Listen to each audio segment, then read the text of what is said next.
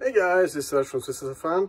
So I'm here up in the mountains. As you can see, it's beautiful, and I just want to give you a little tip. So I came up here with the car, of course, and the thing is, I have a place to charge it here, but I remember the problem I had last time was the last time I came up here and I charged it to 90%, and then I had a problem going down, because if you charge it to 90%, what will happen is that the regenerative braking will not turn on, because it will say that the battery is pretty full and it doesn't want, as you're going down, to get even more full, fuller, or more full, I guess you say.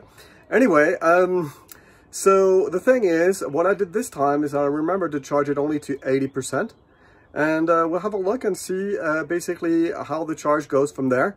But of course, I've done this trip a few times and I'm expecting the charge to go up, not down. So I remember basically that when you're up the mountains and you have a place to charge, remember never to charge fully, otherwise you will also encounter this problem. All right.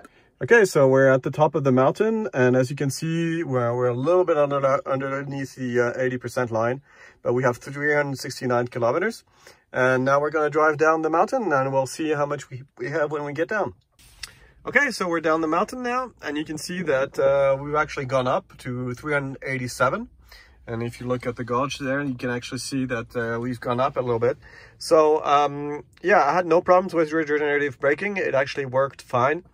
And that's because I hadn't charged the car too much. So, yeah, just something to remember when you're going downhill. Make sure you don't charge the car over 90%. Or even lower than that, so you can avoid having to lose regenerative braking. And yeah, that's it. Okay, that's it for this very short video. It's more like a tips and tricks. I hope you enjoyed it. I hope it was useful to you, and that you will remember this trick if you need it to.